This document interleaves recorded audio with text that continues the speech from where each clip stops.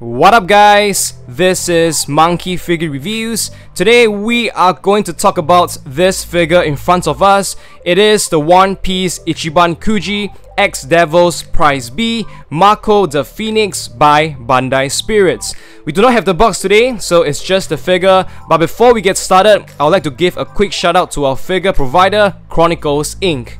If you've never heard of Chronicles Inc., they are a local Singapore shop that sells figures and toys. I've been buying most of my One Piece figures from them for a few years now. They are an excellent shop, they are very reliable, and they have a wide selection. And not only do they sell locally, they also ship overseas. So if you're interested to find out more about them, or want to buy some figures, play some Ichiban Kujis, go ahead to their website to check them out, or visit their social media handles like Facebook and Instagram. The figure itself comes in quite a number of pieces. We have two supporting stands, we have 3 pieces of his tail, the main body and the base are together, and the wings come separately. First impressions, I gotta say, didn't expect this figure to be this wide, because if you look at his scale, he's actually not that big. Maybe close to the creator X creator, but because of his form in this half phoenix, half human look, his wings are outstretched, so he's actually taking quite a bit of space. It's not a bad thing actually, but for those of you who might be space constrained, it might be a problem. And he's also quite tall because he's supported by those flames acting as a base. So even from front to back, because of his tails, which are not exactly very bendable, he's gonna need a bit of space there as well. But for me, if I'm paying quite a bit of money for this, I would expect quite a good size figure. Other than that, I think the details, the quality, they are awesome, they are amazing. This is the same sculptor as the one who did the usual Ichiban Kuji figures like Kaido, Snake Man, Bound Man, King, Queen, upcoming Uchi, Yamato. So it is the same person, and I always love his nitty-gritty, realistic style. No issues with that. And if you look at some of the details like the coloring, it's actually quite amazing on the flames, on the wings, towards the edges. Let us take a closer look at the figure starting from the head sculpt. And I think this is where a lot of people have issues with the figure, mainly from the glasses that Mako is wearing. And if you look at the character likeness, the facial likeness, as far as we can see here, the eyebrows, the eyes, the nose, mouth and beard, they all look good. The left side of his face, we have some flames bursting out from his left eye. It is generally blue in color except for some yellow shading and yellow tinge, trying to capture the blue and yellow flames of Mako. From this angle, it might seem like the glasses are not that big of an issue, but that's because this is the only angle in which Mako looks good in those. If I just tilt the figure back a bit, I think you can tell that the glasses are not exactly aligned. It is not properly in place. He's not wearing the glasses straight. The part is glued on, so it is not adjustable at all. It is what it is. And also, those frames are really thick and ugly, unnecessarily thick.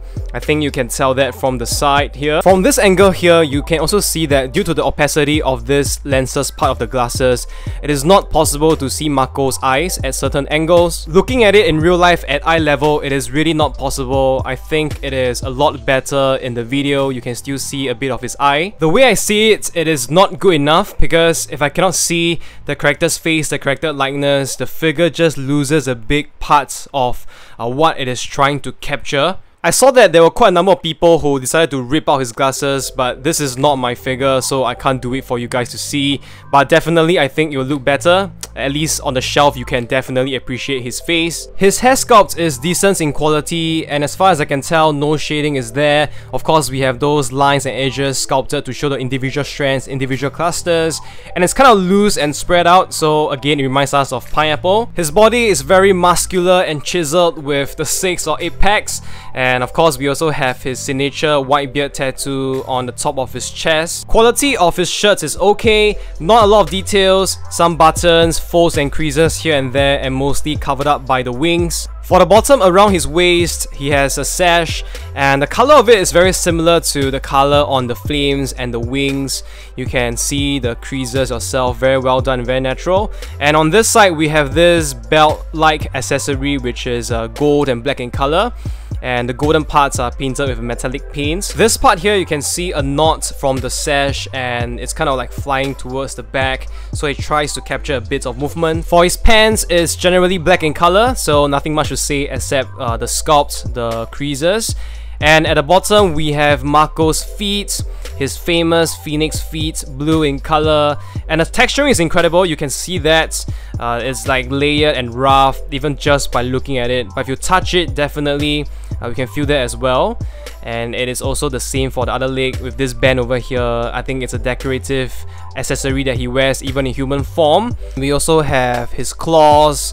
They're kind of greyish in color here. I'm not sure if that's supposed to be that way. I thought it would be more white, and it is the same for the other leg. The base, I assume these are flames coming out from Mako, and they seem to be swirling upwards or downwards from Mako. I think you can tell that just by how the shape of the base is sculpted with a circular effect. The design is very similar to other bases from Bound Man and Snake Man, so it is very familiar, and you have all this bubblish protrusions burning upwards. Of course, over here they did not forget to add the yellowish and greenish tinge shading to the base blue fire. So they try to get the colors correct. It's all around the base, the figures. And towards the back, we actually have the flames kind of breaking out into smaller chimneys. I think I would call it that. And overall, I think the design, the shading, it is all really well done. They try to capture the spectrum of colors. Other Mako figures usually try to bring in more distinct colors like yellow, green, blue, and sometimes orange. But over here, maybe due to the way they apply or the way they paint it, it can look mostly green. Phoenix pieces are kind of connected at really odd places. Like these two parts, they are connected at the base flames, but that doesn't look like a part of a phoenix tail coming out from Mako's butt. So I thought that was weird. The other parts is just connected at the other side of the base flames. The wings are a big feature of this figure, and I can confidently say that they did not disappoint. Just by looking at the details on the wing, the lines, how they're sculpted to give us that feathered and layered look of a phoenix wing. And on top of that, they cannot forget about the flames, the fires. So towards the edges, like the top and the bottom, they kind of morph between the two textures to really give us the best phoenix look possible.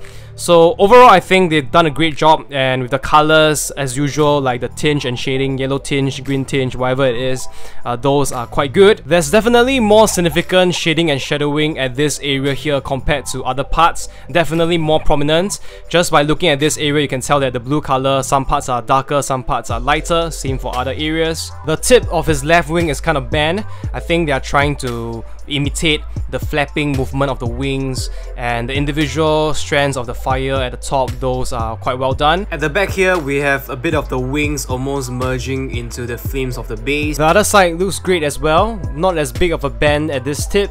The underside of the wings are as generous in details, but maybe because they didn't add the yellow tinge, green tinge shading over here, we can look at the details much more clearly, the sculpts. And if you look at them, the feathers, you can see that the way they've done it with the overlapping feathers, it is much more obvious here. The sculpt is amazing, same for the other side. Before I conclude this part, I just want to say I really appreciate them giving Mako the right size wings, because oftentimes if you look at other figures like the POP, the figure Colosseum, they are so small or not the right size, so it doesn't seem practical or feasible for them to be able to fly Mako. The height of this figure from the bottom to the top of the wings, that is around 24 cm, which is around 9.5 inches. If you're just talking about his physical body, we will take the bottom of his feet here to the top of his head. That will be around 17 cm, which is close to 6 3/4 inches. Bear in mind that he is a bit bent forward. I had also measured his width off camera from left to right, and that is around 38 cm across. And from front to back, he is around 24 cm. So you can imagine he will need quite a bit of space to be displayed. Here I have taken out some of my Mako figures so we can do a little bit of comparison. This is my sitting down Ichiban Kuji Mako figure. I can't remember the exact name of the Kuji series because it's been a while. And this is my Mako POP figure. Between these two, you can tell that this Mako is definitely smaller in scale and size to the POP, so they don't exactly match up. This guy here is around the Creator X Creator series, around the sitting down figures. Before, I would think that these two will be similar in size and scale, but now looking at them in real life, this Mako is actually smaller and skinnier just by a little bit.